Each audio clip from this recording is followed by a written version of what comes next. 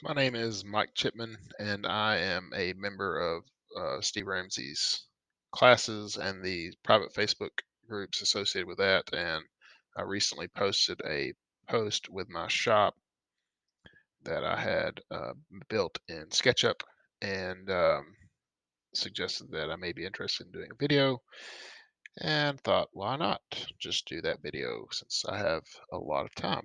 And so here's what my shop looks like. If you can imagine a carport, um, here would be my car. Here's where we park our van. There's like a fence right here. And so I pull the van out and I can get to work. And here's where I pretty much have everything. This is the cabinet from the Powered Up course. And of course, you recognize the BMW here, um, and the lumber cart and the vertical lumber storage. And what is at the back of my shed is basically like a little closet. And we, rather than opening that door, we'll just kind of get a peek in here. And you can see all the different stuff that I put in here. So I'm going to show you how to do something like this.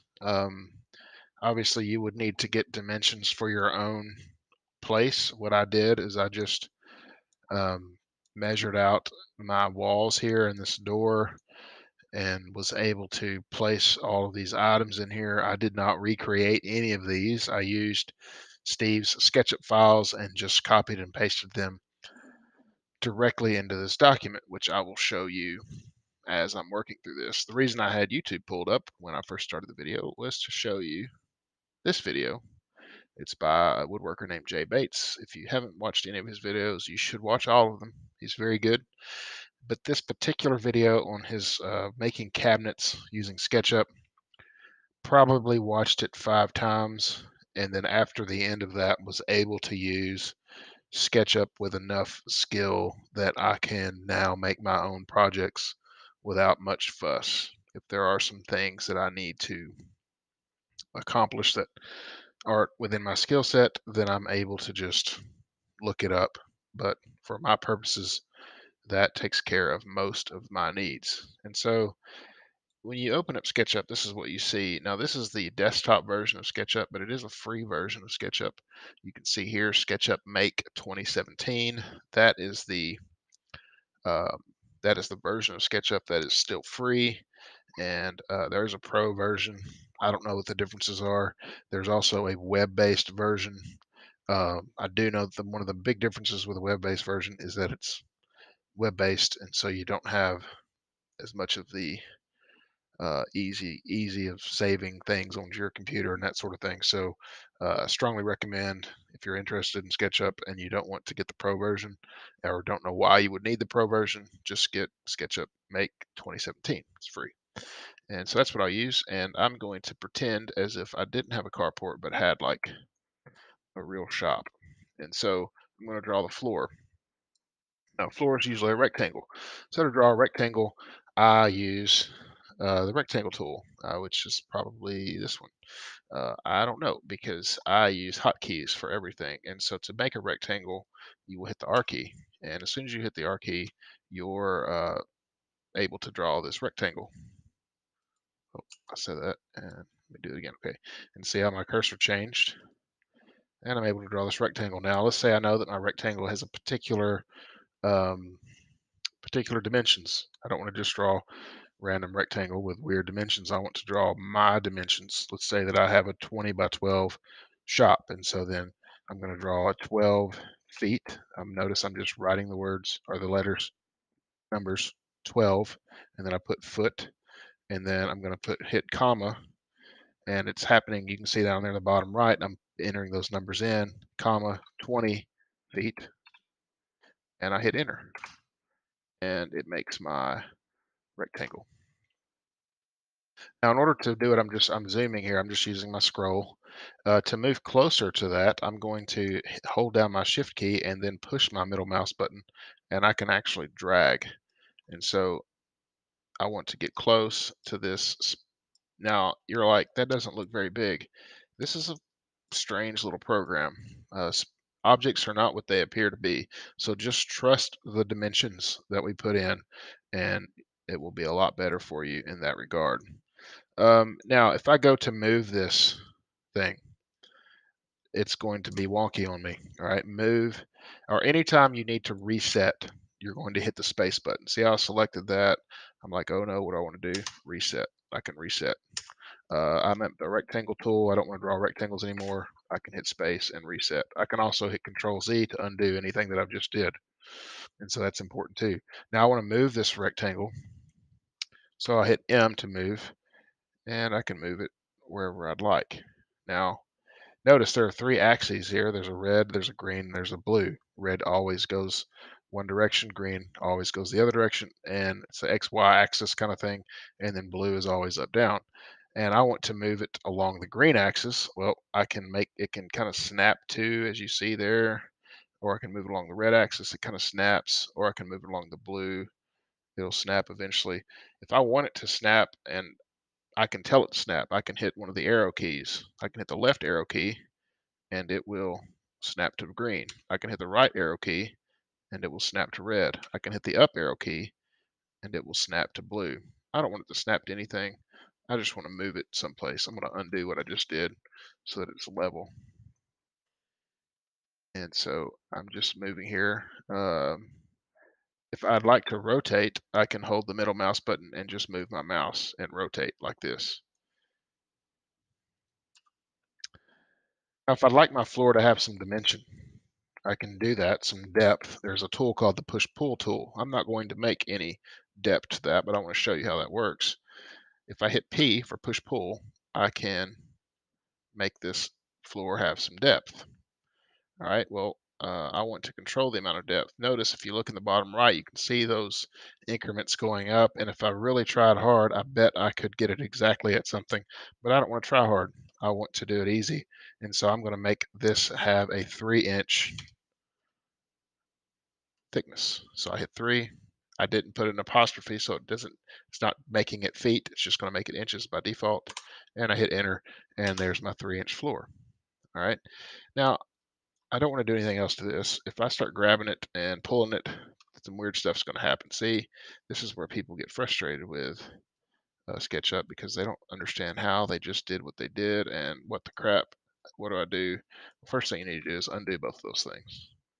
Now, how do I make it to where my floor won't do any of that weirdness? I'm going to triple click on my floor and notice how I've selected all of it. Now I'm going to hit G. G is a create a component. When you have a component, what it does is it kind of seals that thing for you. You can't mess it up anymore unless you purposefully undo it. And so if you'd like, you can name your components. I never do. I'm just going to create components. So triple click G, hit create. Now I have this nice component. If I want to move it, I can. I can just hit move for or M for move, and now I can move this however I'd like. If I decide later, you know what, my floor should be 4 inches thick, I can double click on this thing and it brings up this component editor screen. Now I can push pull this and I just want to add 1 inch. It was already 3 inches, so I'm just going to add 1 inch. I'll type 1, hit enter. Now it's 4 inches thick. I'm going to hit space to reset. I'm going to click over here off on the side. Now I have a 4-inch floor instead of a 3-inch floor. I can measure that if I'd like. There's a tape measure. You hit T for tape measure. And I can measure to make sure, yes, it's 4 inches. And I can also measure to make sure that these are the correct dimensions that I had previously put in. Absolutely, that's 240 inches, which is 20 feet. And this is 144 inches, which is 12 feet. So I have my 20 by 12 space. I'm not going to make all 4 walls. I'm just going to make 2. So let's say I want to put some walls on here. Well, walls are rectangles, or walls are actually 3-dimensional objects, but they start with a rectangle. So I want to put my rectangle that's going to be flush with the wall. Now I know one of the dimensions is obviously 144 inches. So rather than entering 144 again, I could, if I want to, I could enter 144 by however thick the wall is going to be, right? Or I could just hit comma, since 144 is already what I want it to be. But I can show you both of those things actually. So I want it to be 144 by say that my wall is 3 inches thick. It doesn't really matter how thick my wall is. And I made that little rectangle there. All right. Another way that I could do that is rectangle, R for rectangle. I'm going to snap it to this point over here, and I'm going to snap it to this other point. Now, that is exactly 144 inches. I know that. And so rather than hit 144 in again, I'm going to hit comma because that's assumed. I already know that dimension. And 3. Right now I'm going to hit space to reset. I'm going to hit push pull. I definitely want it to go 4 inches to the floor, right? Now I can snap to that other corner. Notice how I've done that, and we'll make those flush with one another. But I also want it to be higher. So the average wall is what, 8 feet tall. And so I'm going to hit 8 apostrophe, and that does that space bar to reset. Triple click G, make a component. Now I have a wall. All right. I would like another wall. And so let's show you a different technique here. I want to make a copy of this wall rather than just making a new wall. I'm just going to make a copy of this one. And so in order to do that, I can hit M for move, and notice it pulls this wall up.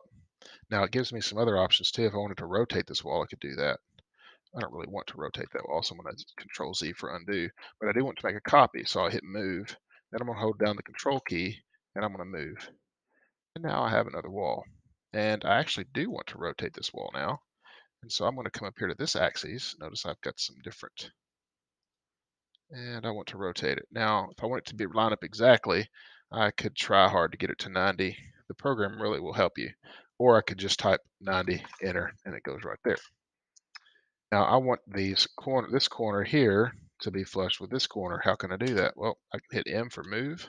I'm going to grab this corner, and I'm going to bring it over here to this corner, and it will snap. And that makes it nice. Now, what if, let's say that this wall was up here and over here, and I wanted to get it even. Now, I could really try hard to move it down there and try to fix it, and that's going to take me a while. Or I can grab this corner here, and I'm going to hit up, the up arrow, to make it just go on the blue axis, and then I'm going to select this corner down here. I'm not actually pushing a button, I'm just mousing over it. And that is constraining it to that point. What it's doing is it's making it even with that point. Now, those 2 points are exactly level. And so then I can just bring it to this point. Snaps to, hit space to clear, and notice my wall is not long enough. So how do I edit this one? Well, these 2 walls are the same thing. So if I edit one, the other one's also going to edit. This is helpful in another way. If you need to change like leg length of a table or something like that, notice I'm going to double click to enter component editor, and I'm going to change the length of this wall. Oh, both of them are lengthening. I don't want that to happen. So I'm going to undo. Now, how can I do this? Well, I can right click on this component, and I'm going to make this component unique. Now, it will do things different than the other one. So I'm going to double click to edit, push pull, P to push pull, and I want it to come down to this edge. And so I'm going to just select that edge. I'm not clicking on anything, I'm just holding it over. And I'll click space to clear, click off, and here we go. Got 2 walls and a floor. And you get the idea here. Maybe you want a door. Well, how do we make a door? I want to edit this component. And let's say that my door is over here on this wall. And my door is 3 feet away from this corner. Well, get my trusty tape measure out, T for tape measure, and I'm going to go over 3. I can get it exactly, or I can just hit 36, and it will take me right there. And notice, nice little point there for me, a guide point. There's another tool that you can use to help you with this. It's the line tool, so L for line, and I'm just going to draw lines. Now, again, I can try to find where they snap, or I can just hit the up arrow. It's going to snap me to blue. How long do I want this? I don't even know how high is the average door. 6.5 feet. Let's go with that. 66 inches. And they are what? 36 inches wide. I think that sounds right. And then we'll go down. And now I have a door. Well, how do I cut my door out? Well, I can use the push pull tool, which is pretty cool. So I'm going to push pull.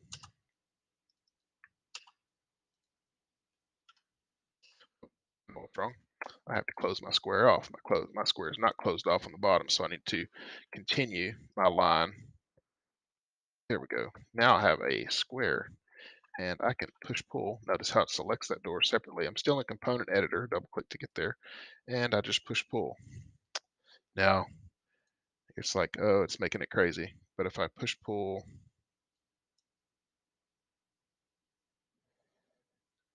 there's a way to do this. Oh, I can do it like that, and it goes away. I'll do that again because I just selected it to that edge, and it went away. Now I have a hole in my wall, which is my door. And I'm going to get out of component editor space to reset and click off, and there I go. So I have my door, I have my walls, and I want to put some stuff in here. And I don't know what I want to put in here. So what I've done is I've taken the liberty to pull a few things up. And this is one of Steve's uh, files here. And this is what his SketchUp files look like if you've never looked in them. And he has the different things going on here. Here's the Rio storage rack. Now, when I get in here, I'm not actually doing any. It's a saved file. Uh, they're saved on his server. This one's saved locally on my computer. And so I'm going to go in here and I'm just going to click all these dimensions. You may want them on yours. I don't want them on mine. So I'm going to click them all and I'm just hitting delete. Click, delete, click, delete. Now I could select a bunch of them. You drag your triangle to or your square to the left, it will select a thing. If you drag it to the right, it only selects the whole, or the things that you had completely enveloped. So notice I've completely enveloped just that one spacer thing. But if I drag to the left, it's going to select the whole thing. So that's one important tool as well. I'm just going to drag to there we go, get rid of those. Now I have this tool here, the whole thing. Now I don't want it to come in pieces. I don't want to, pull off that on accident. So one way that I can do this to make sure that I get the whole thing is I can right click, make a group. Now this thing is going to act as a single unit. Now I can't move it from one document to the next. So how am I going to do this? I'm going to just click on it like I've done, make group. I'm going to hit Control C to copy. I'm going to click back here in my other document and I'm going to hit Control V to paste. And now I have my Rio in my new shop. So if I'd like to put it on my other wall here, I can rotate it.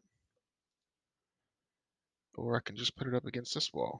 Now, how do I put it up right up against the wall? This is tricky. So I want to grab this corner and I'm going to, I don't see how it's trying to go crazy on me. I want it to constrain to the red axis. So it'll go this way.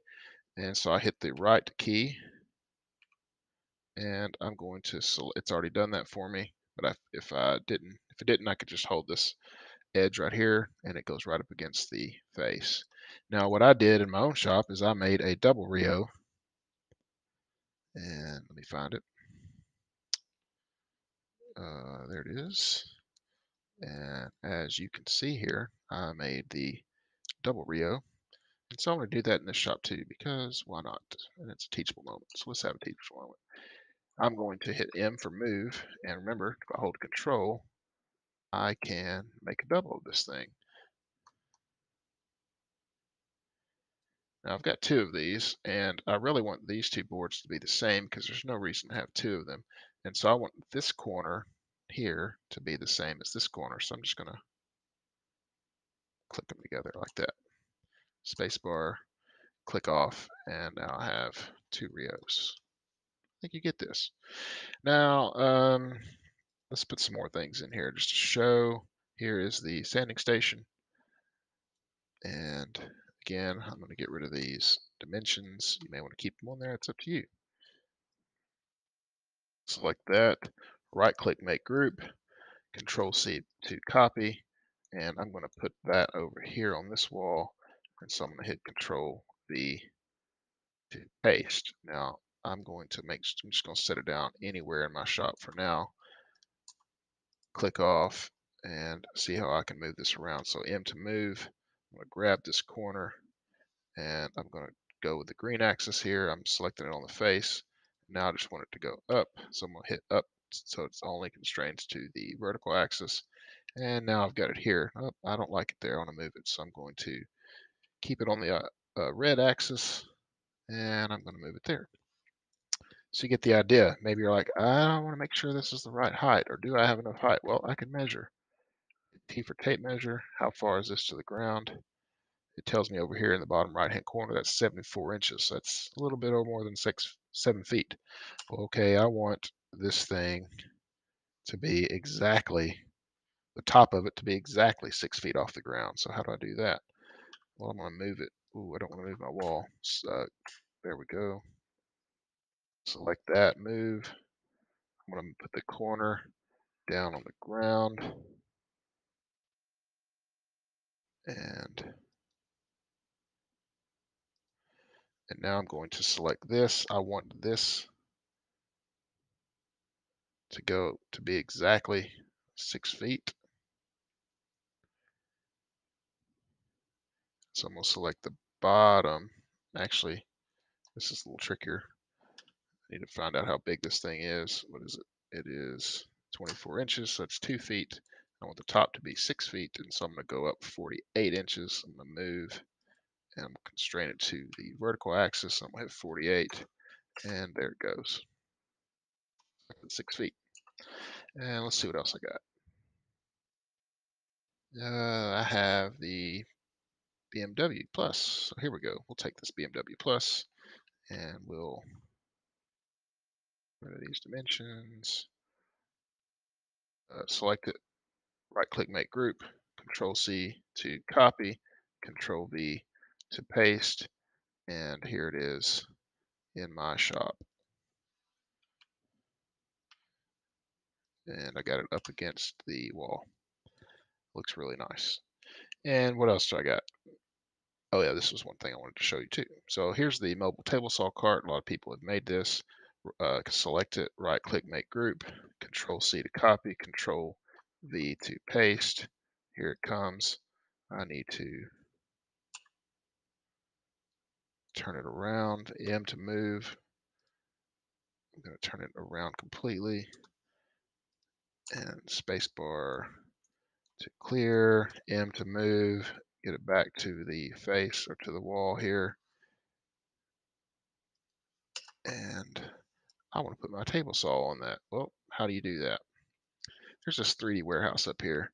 I have a DeWalt 7480 table saw, and I've never actually done this before, so let's see how this works. There it is. Well, there's the 7490, which is pretty close. There's the 7480. And not all of your tools are going to be on here, obviously. But you can find some of them. This was an example of that. So I click on that. It's going to take me to the 3D warehouse and show me that thing. That's one thing you can do. Or you can just click the picture, I believe, and it comes right in. It was kind of sneaky. It came from behind there. It'll come right to your cursor. And now I have this table saw. And so I can do things with it just like I could with any other object, right? I can move it around. I can make sure it's nice and flush. This one's drowning in my floor a little bit, so I'm going to pick it up.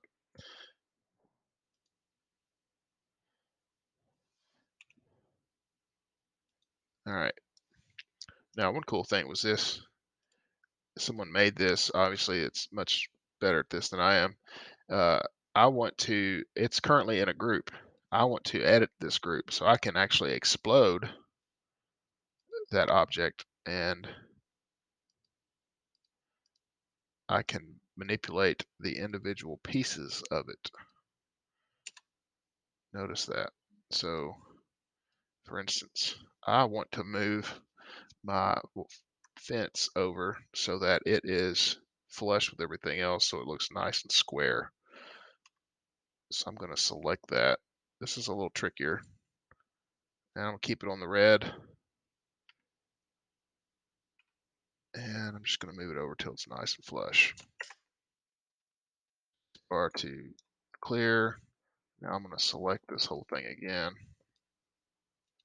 And I'm going to make it a group again so that I can't do that, screw it up.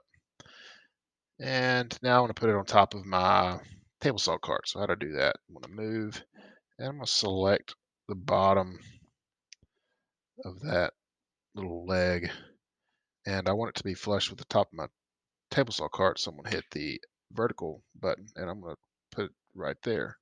Now it's the same height. I just need to get it over there. So I'm going to take one of these little feet and just kind of shift it over there like so, and it is perfect. So space to get off that and click off, and now I have my nice little table saw cart. And I think this is good enough. Do you understand kind of what's going on here? You could do this over and over. You could do this with all of his projects. You could make another BMW Plus. I want 2 of these in my shop. Click on it, M to move, hold down Control. I've got 2 now. You get the idea.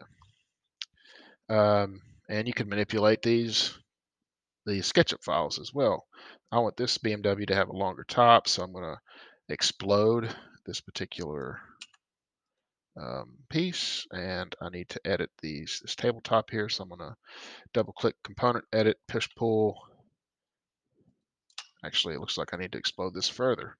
I do, because this tabletop is its own group as well, so I explode it further, and now I have this. So, and it needs to be exploded even further. There's groups within groups.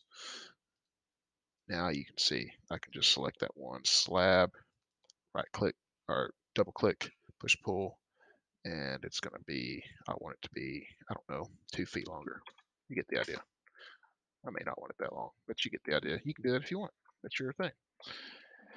So I want to undo that because I don't want that to do. I can actually delete this. Well, I need to make it a group again. I'm just going to undo until it all becomes a group again.